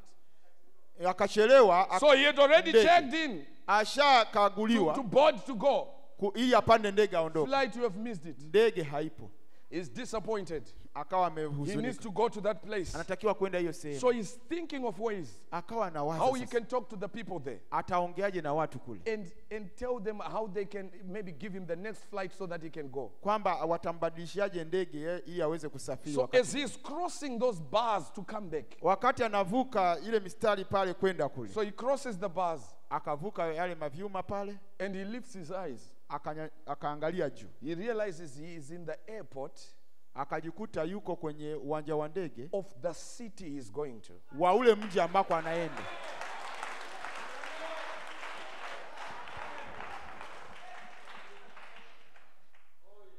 That's not the testimony. Huo sio ushuhuda. The testimony is he was faster than an aeroplane. Ushuhuda ni kwamba alikuwa na kasi kuliko ndege. The flight had just left. He had to wait kwa sababu for the flight to arrive. Ndege itakiwa asubirie ndege ije apande ndio aweze kuondoka.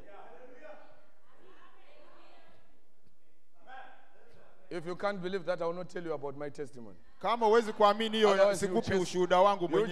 You chase me away. Utanifukuza useme sio. This one. Hiyo hapana. Let me tell you. Hebu ngoja nikwambie. I'm a believer of the message. Mimi ni muamini wa God of William Branham. Mungu wa William Branham is still God. Ni Mungu bado. They went back. Walirudi. And found the 11 gathered. Wakakuta 11 wamekusanyika. And some others. Na wengine. Are you hearing me? Nasikia. They found people gathered already. Wakakuta watu wamekusanyika pale. And when they found a gathering of people. Walipokuta mkusanyiko wa watu. He says and they stood there. Wakasimama pale. Between them. Katikati yao. Saying the Lord is risen. Wakasema Bwana amefufuka kweli kweli. And he hath appeared to Simon. Na amemtokea Simoni. And they told what things were done in the way. Na wakaanza kusimulia mambo yaliyotokea njiani. You just find brothers sitting there. Unakuta ndugu wameketi pale.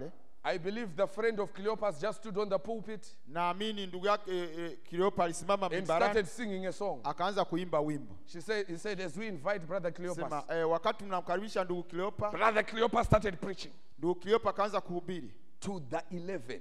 Wale akahubiria 11 wale. To the apostles. Wakati anahubiria mitume wale. But you brothers, you were not preaching before. Lakini sasa ndiye ndugu. All of a sudden you come and you take the pulpit straight away. Huyo ndugu alikuwa sio mhubiri. That's what happens. Ghafla amekuja anapanda mimbarani anatuhubiria. When you have the revelation. Unapokuwa na ufunuo. And watch what they say. Angalia walichosema. The Lord is risen indeed. Bwana amefufuka kweli kweli. This is the first day. Siku ya kwanza. On the first day, siku ya kwanza, the Lord only appeared Bwana alitokea to these two that were going to Emaus, kwao wawili wanaoenda Emaus, and to Mary Magdalene. Na Maria Magdalena. That's what we have as an account. Ndicho tunacho ndio kumbukumbu tulizonazo. But when these brothers come, lakini hao ndugu wanapokuja, they said the Lord is risen indeed. Wanasema Bwana amefufuka kweli kweli. And they said and he appeared to Simon. Na amemtokea Simoni. So that means there is an appearing that is not recorded in the Bible. Ina maana kwamba kuna kuonekana ambako hakujaandikwa kwenye Biblia. A private appearing that happened to Simon. Kule kuonekana kwa kibinafsi ambako kulimtokea Simoni. Share with anybody. Simon Simon didn't share with anybody. Simoni hakushiriki jambo hilo na mtu yoyote. He remained there. Alibaki pale with that revelation. Na ufunuo huo. This brother said, if we are lying, hawa ndugu wakasema kama tunadanganya. Simon here. The Lord appeared to you. Simoni, wewe Bwana alikutokea. Kama tunasema uongo, sema Bwana saa alikutokea. And Simon said, Amina, Amina, Amina. Simoni akasema ni kweli, amina, amina. Amina, Amina, Amina. Amina. Hallelujah. Amen. Okay, let us read at least one or two quotations. Ngoja angalau tusome nukuu angalau jamani moja tu. I said these brothers were what? Apostles. Nisema hao ndugu walikuwa ni mitume. Brother Abraham says, and he stepped out from the roadside. Nabii anasema na akatoka njiani, akawatokea njiani. The message, Christ, the mystery of God revealed. Kristo ni siri ya Mungu iliyofunuliwa. Says, and began to talk to them about Christ. Ndipo akaanza kunena nao habari za Kristo. He said, oh fools. Asema ninyi wapumbavu. And slow to understand. Na wazito wa kuelewa. Don't you know all the prophets? Je, hamjui? Don't you know that all the prophets and the Psalms? Je, hamjui kwamba manabii wote? See what he was doing. Angalia alichokuwa anasema. Identifying himself to the apostles. Akijitambulisha kwa mitume. Which apostles? Mitume gani? The two apostles going to Emaus. Wale mitume wawili waliokuwa wanaenda Emau. Brother Branham is the one who called them apostles. Ndugu Branham ndiye anawaita mitume. These brothers. Hawa. Because that's what the scripture says. He explained himself from Moses and all the prophets. Anasema kwamba alieleza yote kutoka kwa Musa. That all the prophets and all the Psalms, everything was him expressed. Kwamba mitume wote, kwamba manabii wote na Zaburi, kila kitu kilikuwa kinamzungumzia yeye. Abraham says he is that thing. Lakini Bwana anasema huyo ndio kitu chenyewe. Remember we said thing is the mystery. Mnakumbuka nilisema kitu. He was the prophets. Yeye alikuwa ndio manabii. He was in them. Alikuwa ndani yao. He was in the Psalms. Alikuwa ndani ya Zaburi. He was in the history. Alikuwa ndani ya He is the things to come. Alikuwa yeye ndio jambo lijalo. The same yesterday, today and forever. Yeye yule jana leo na hata milele. He is the principal theme. Yeye ndio kiini kikuu. So Christ is the mystery of God revealed. Kristo ni siri ya Mungu iliyofunuliwa. Is the message that Brother Branham I'm going to say so that you can understand all the things I spoke about the seventh seal. Ndio ujumbe ambao naweza kusema ndugu Branham kama mnaweza kuelewa alipozungumza kuhusu mihuri saba. Notice Jehovah of the Old Testament. Anasema angalia Yehova wa Agano la Kale is Jesus of the New Testament. Ndio Yesu Kristo wa Agano Jipya. See, unaona? He is the same God. Ni Mungu yule yule. Changing form. Akibadilisha tu umbo. So the sermon was Jehovah of the Old Testament. Kwa ujumbe ilikuwa ni Yehova wa Agano la Kale. And Jesus is the Jesus of the New. Ndio Yesu wa Agano Jipya. That's what he was preaching going to Emaus. Ndio alichokuwa anahubiri wakati anaenda Emau. So he was showing the Jehovah part. Alikuwa anaonyesha sehemu ya Yehova the Jesus part. Na sehemu ya Yesu. The Jehovah part. Yehova ya the Jesus part. Ya sehemu ya Yehova na sehemu ya Yesu. Is that right? Ndio. Give me the next one. So he says Jesus had a father. Anasema Yesu alikuwa na baba. Jesus had a mother. Yesu alikuwa na mama. Jesus had a beginning of days. Yesu alikuwa na mwanzo wa siku zake. Jesus had an ending of days. Yesu alikuwa na mwisho wa siku. We are talking about what I was talking about. Je, tunazungumza kile nilichokuwa nazungumza? But this man, lakini huyo mtu had neither father nor mother. Hakuwa na baba wala mama. Amen. No father, no mother. Ana baba wala Jesus had both father and mother. Yesu alikuwa na baba na mama. This man had neither. Lakini huyu hakuwa na baba na mama. So we are talking about Melchizedek. Hapa tunazungumza habari za Melchizedek. Melchizedek is Christ. Melchizedek ni Kristo. Christ is the Logos. Kristo ndiye hilo Logos. The Logos is the pillar of fire. Na Logos ndio nguzo ya moto. The pillar of fire is the word of God. Na nguzo ya moto ni neno la Mungu. The word of God is Christ. Na neno la Mungu ni Kristo. And Christ is here. Na Kristo yuko hapa. Without father, without mother. Hana baba wala mama. Let's give one for the road. One for the road. Yeah. Moja kwa ajili ya Bwana. But all this mystery Lakini siri yote hii is revealed only as he promised to his bride. Imefunuliwa tu kama vile alivyowaahidi bibi harusi wake. Only to who? Kwa nani tu? Bride. Bibi harusi peke yake. Hell is against this truth. Kuzimu iko kinyume na kweli hii. You know, hell is not against people falling on the floor here. Unajua kuzimu haiko kinyume na watu kudondoka chini hapa sakafuni.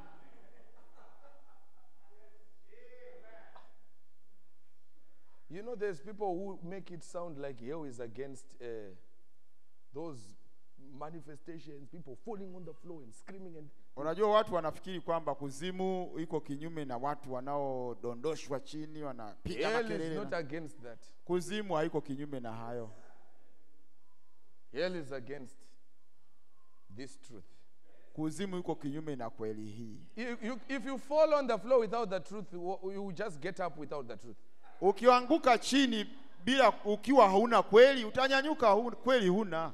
If you jump without the truth, you will come down. Kama utaruka juu kwenda without the truth, bila kweli utashuka chini. Hell is against the truth.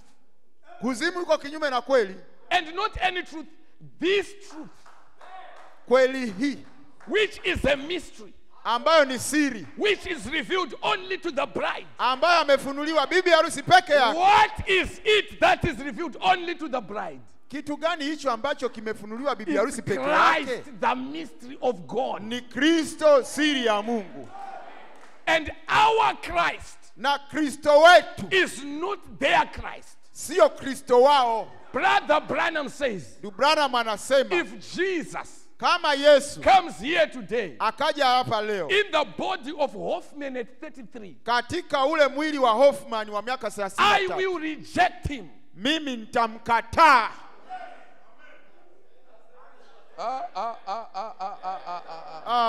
Hey, wait. Ngoja. This body, this body, mwili huu, Brother Branham says, Branham anasema, if Jesus comes here in this church, Yesu akija hapa kanisa hili, if we see a man like this, tukaona mtu kama huyu walking like this, akitembea namna hii, hey, come out, say deacons, take that man out. Mashemasi, mtoweni haraka nje huko. Lock him in the office. Hata asiingie ofisini huko. I will reject him. Nitamkataa.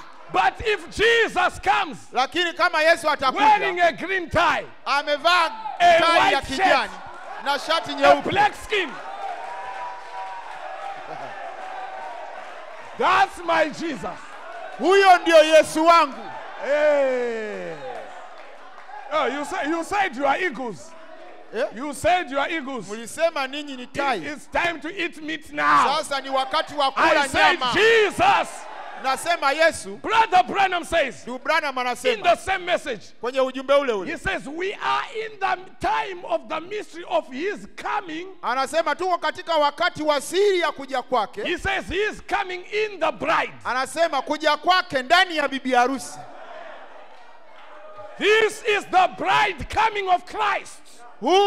Huku ni kuja kwa Kristo bibi harusi. When Brother Branham was preaching, wakati Branham anahubiri, he was preaching about himself. Alikuwa anahubiri habari zake mwenyewe. When the bride is preaching, bibi harusi anapohubiri, she's preaching about herself. Anahubiri habari zake mwenyewe. You are in the picture. Wewe ndio mhubiri wewe. Can you say amen? Unaweza kusema amina. What Malachi 4 came to do, kila alichokuja kufanya Malaki 4, is coming to tell me who I am. Ni kuniambia mimi nilicho. He came to tell you who you are. Amekuja kuambia kile ulicho. Who are you? Wewe ni nani? Bride of Jesus Christ. Bibi harusi wa Yesu Kristo. Amen. There's been churches. Kumekuwa na? There's been churches. Kumekuwa na makanisa. It's a quotation. Ni nukuu. It's the rising of the sun. Kwenye kuchomoza kwa jua. There's been churches. Kumekuwa na makanisa. Brides. Mabibi harusi. And then it says brides. Na mabibi harusi. But there's coming one. Lakini anakuja mmoja. She is flesh of his flesh. Yeye ni nyama ya nyama yake. She is bone of his bone. Mfupa wa mfupa wake. Yeye huyo. Is him. Ni yeye. Yeye huyo bibi harusi ni yeye Bwana mwenyewe. Yeye. Ni mimi harusi. She is him. Amen. Mungu ambariki sana. Amen. You are him. Wewe ni yeye. Hallelujah. We are beyond the heartburn. Tumeenda zaidi ya kuchomwa moyo. Sasa ni kumega mkate. We are seeing him.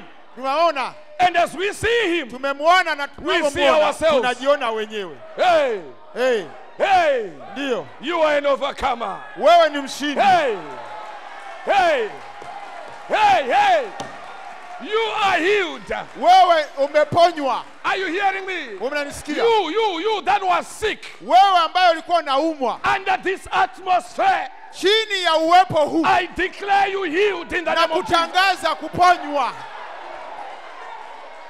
You that was suffering. Wewe ambaye ulikuwa unateseka. You that was suffering. Uliyekuwa unateseka. These meetings. Mikutano hii shall be the end of your suffering. Itakuwa mwisho wa kuteseka kwako. Oh la la. The opening of the seventh seal. Kufunuliwa kwa muhuri wa saba. Is the ending of time. Ndio mwisho wa wakati. He says and time shall be no more. Anasema hapata kuwa na wakati. Time shall be no more. Hapata kuwa na wakati. Cancer shall be no more. Kansa haitakuwepo tena. HIV shall be no more. Ukimwi hautakuwepo tena. Heart problem shall be no more. Matatizo ya moyo hayatakuwepo. Marriage problem shall be no more. Matatizo ya kisukari hayatakuwepo. God bless you. Mungu akubariki. Come pastor, God bless you. Mungu awabariki sana. God bless you. Amen.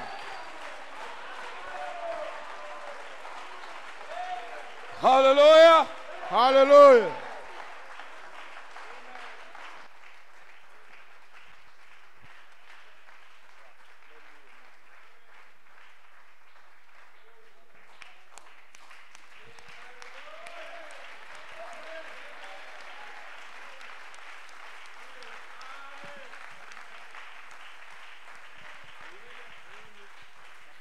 Hallelujah.